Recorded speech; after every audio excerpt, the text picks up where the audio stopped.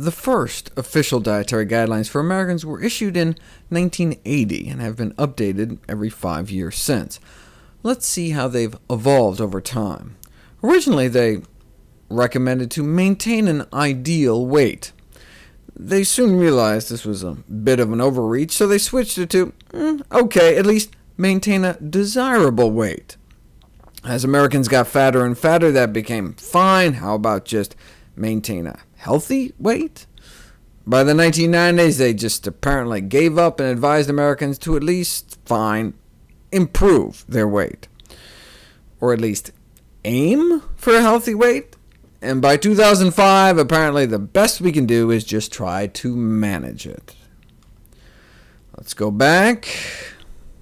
Avoid too much sugar.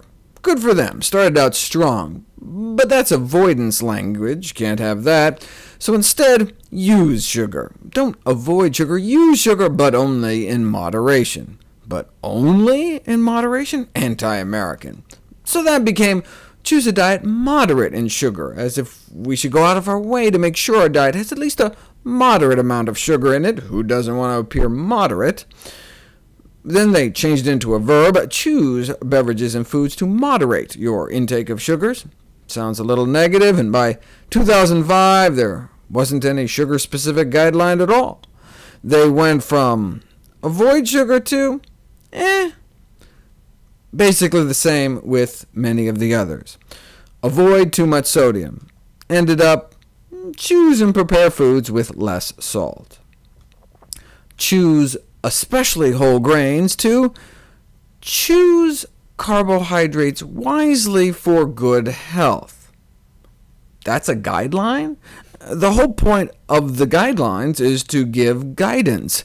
That's like asking your mechanic what's the best way to maintain your car, and them saying, wisely. Avoid too much fat, saturated fat, and cholesterol.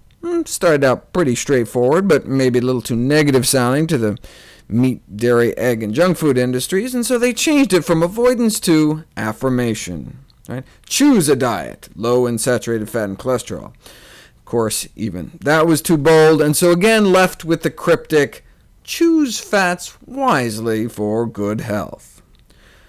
As the American public has gotten fatter and sicker, you'd think the recommendations would get more stringent, more emphatic. Instead, there appeared to be more emphasis on the industry's bottom line, and less on America's waistline or lifeline.